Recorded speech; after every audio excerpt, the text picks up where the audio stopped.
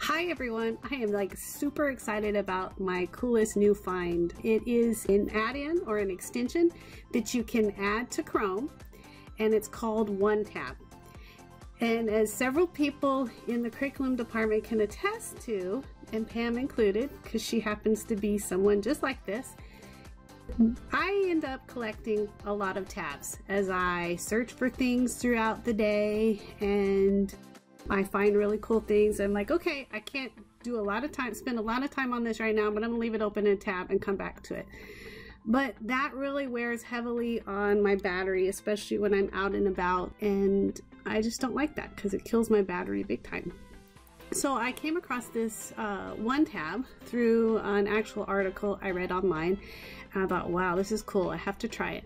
So I added it to Chrome, and when you add it to Chrome, it adds this little icon up to the top here where any other plugins or add-ins that you have are included. This is OneTab when you highlight over it.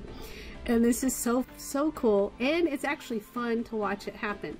What it does is it takes all of the tabs that you have open, and when you press that little button, it will compress them all into a nice page like this. So you see, I've already used it several times. And one day I had 6 tabs and I compressed them all together.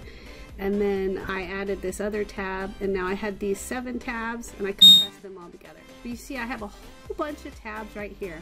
So I'm gonna press my little OneTab button, and it's so much fun to watch it happen. And it's gonna go whoop, and it compressed them all down to 1 tab. And so you see I had 12 tabs and it's down to 1 tab. And so the links of the things that I had open are still there and access to me. So I can go back to those places real easy, and I can also see really nicely what I was looking at on the different days. And just to get to that link, all I have to do is click on it and it opens back up in a new tab. But because all of those tabs are not open, it's not dragging on my battery and also making potentially Chrome run slow. Though I've never had a huge problem with that. So I wanted to share that with you. It's called OneTab, and you can find it in the Chrome web store, and I will include a link to it in the email with the link to this video.